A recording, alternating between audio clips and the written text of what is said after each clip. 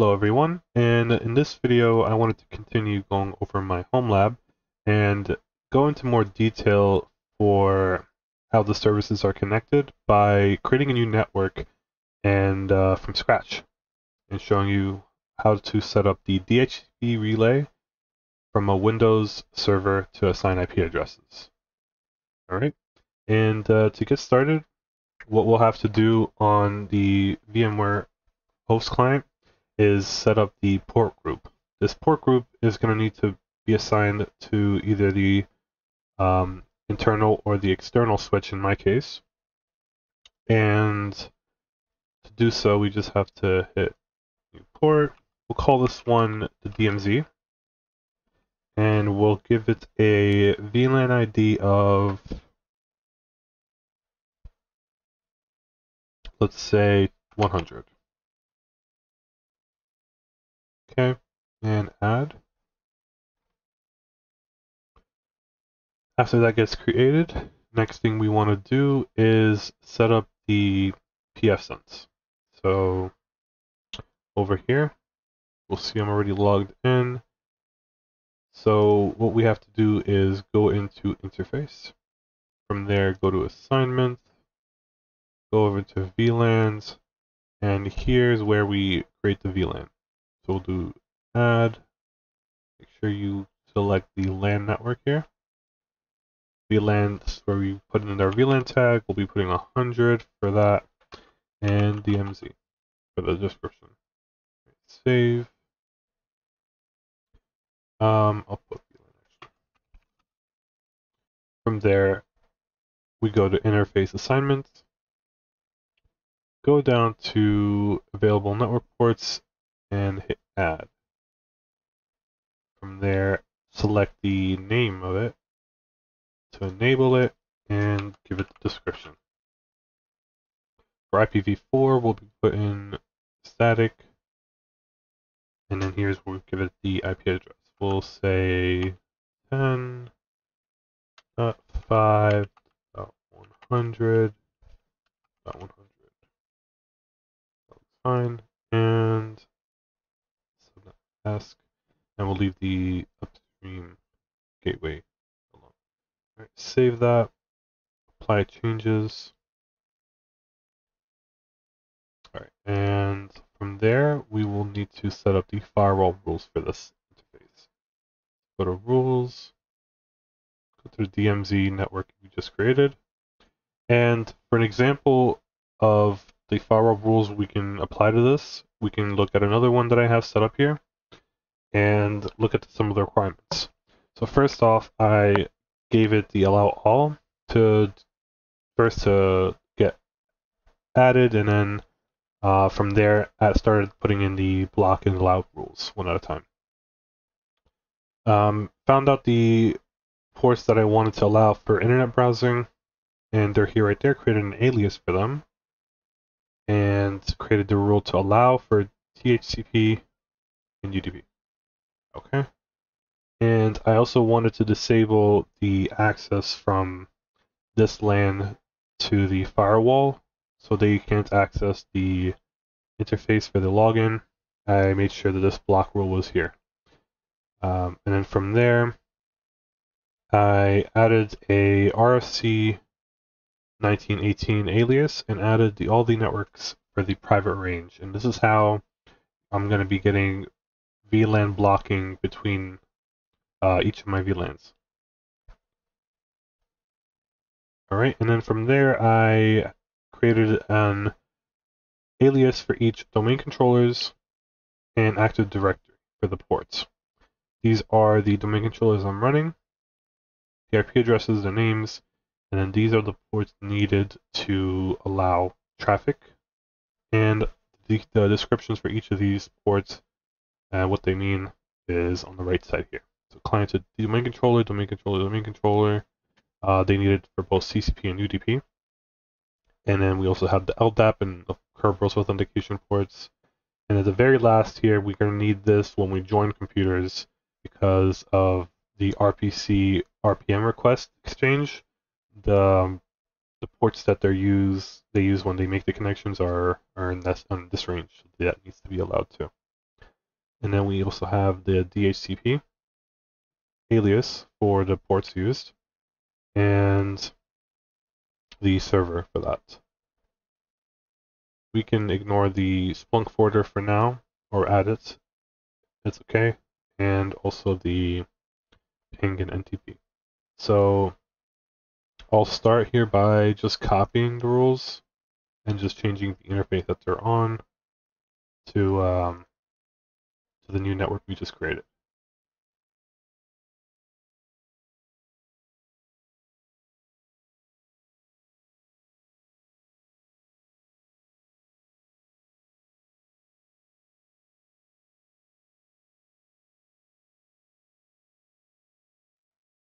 And once you're okay with the firewall rules, we can adjust later. But next thing we need to do is set up the DHCP scopes. And to do so, let's go ahead and get logged into our server and pull up DHCP. I have it up here already, and I was kind of taking an example from one of my other networks here. So first thing we need to do, set up new scope. Next, we'll make this DMZ scope. And for the description, we'll put 10.5.100.100. Or the 0. Starting IP address, and I have it here, what we're going to be using. I'll just have it up on the side. So 1.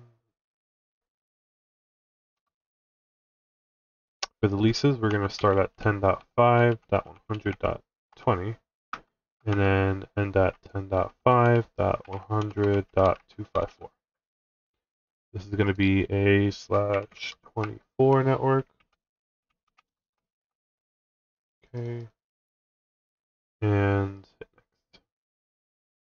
for the exclusions, we're going to actually need to add the IP address of the firewall.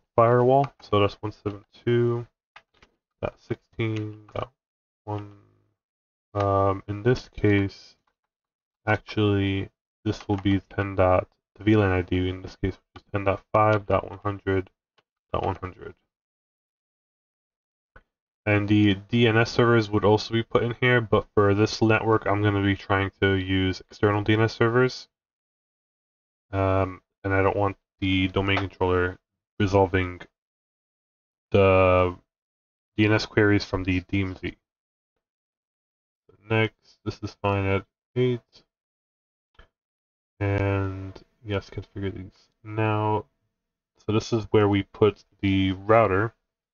That's going to be the VLAN ID. So 10.5.100.100. Next, the domain. Domain controllers are here. This is fine like this. We don't have a Win server, and we can activate it right now. Finish.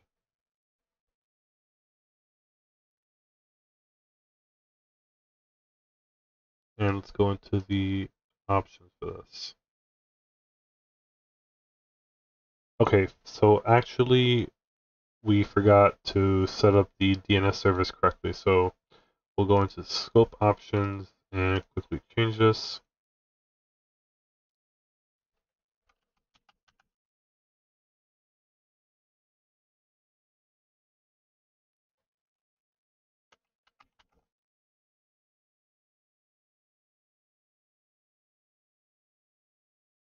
Oh, and okay, I was supposed to hit apply there. My bad.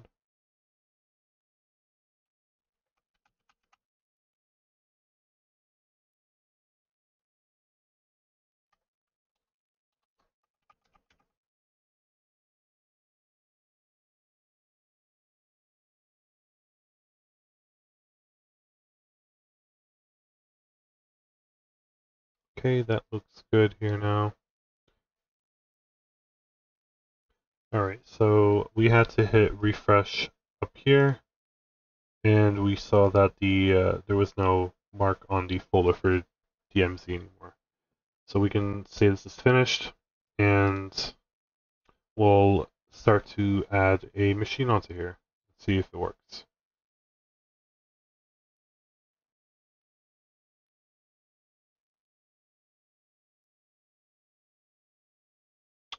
Use this machine for now. Yeah, this might not actually. That's fine. Actually. Let's continue. It's settings. I'm not gonna connect this one.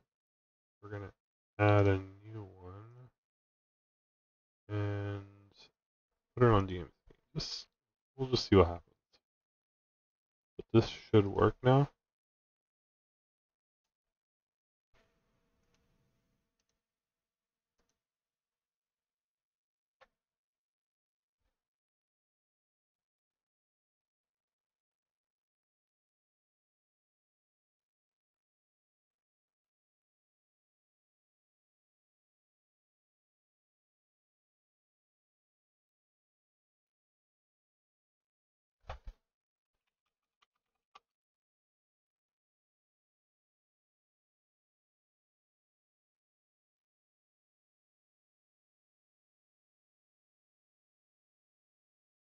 Now this computer is already domain joined, so we might need to remove it from the domain. So in case of any issues, but I want to see if the DNS servers actually get assigned.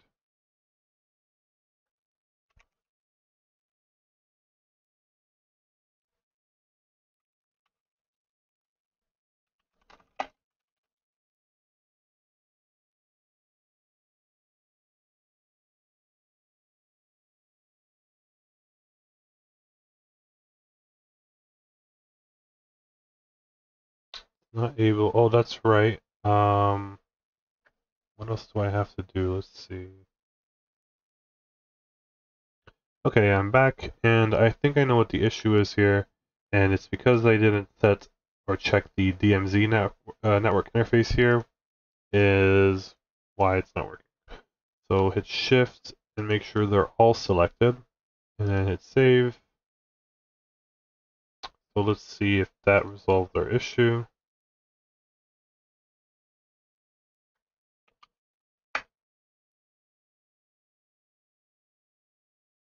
Okay, and we got an IP address now. We got a default gateway. Let's look what all looks like.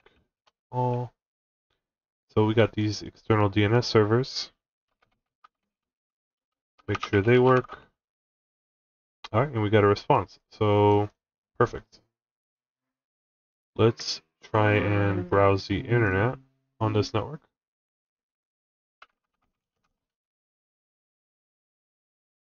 Perfect. So things are starting to work now in terms of internet connection. And yeah, thanks for watching, guys. And if you wanted me to go into more detail with anything else, and just let me know. But thanks for watching. Have a good one.